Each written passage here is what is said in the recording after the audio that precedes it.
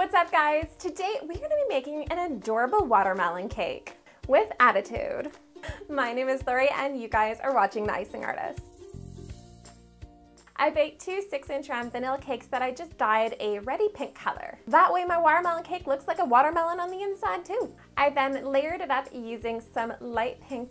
I used green. I then layered it up using some light green buttercream.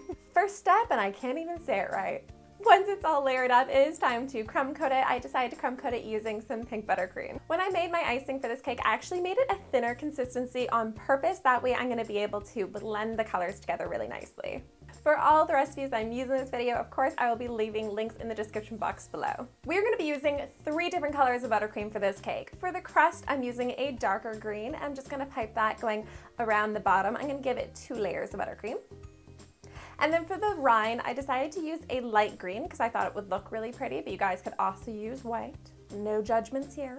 I'm just gonna do 1 layer of that. I'm then gonna cover the rest of the cake in a pink buttercream. I just used a deep pink food coloring with a little bit of red into it to give it more of that watermelon-y color. We match. I started to smooth out my cake using my offset spatula. I start on the top and just kind of smooth that out and then work my way to the sides. But to blend all the colors together, I'm just using like a straight spatula and I'm going to be dragging that through the icing. That's going to really blend it. I actually made a unicorn-inspired cake with a very similar technique. If you guys want to see that video, I will leave a link right over here. Just click the eye. If you guys haven't subscribed to the channel yet, I would love for you to hit that subscribe button down below. And don't forget to hit the notification bell so you guys get notified when I put up new videos. For the watermelon seeds, I didn't want to like hand cut out all of the seeds because I thought that would be such a pain in the butt. So I came up with a genius idea. I rolled up my black fondant. I just used a flower cutter. I think it's a blossom. Then using my knife, I just cut off the petals and it almost was a perfect watermelon seed shape. I then glued those onto my cake using a little bit of water. Now you guys can go a lot of different ways like this. You can leave the watermelon like this, which looks really cool, just a watermelon cake.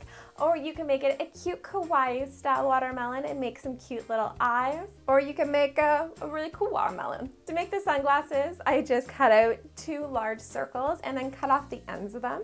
I then cut out a strip of black fondant and kind of glued that right on top and then placed that onto my watermelon. I gave him kind of a side smirk because I thought, you know, he's gotta look cool.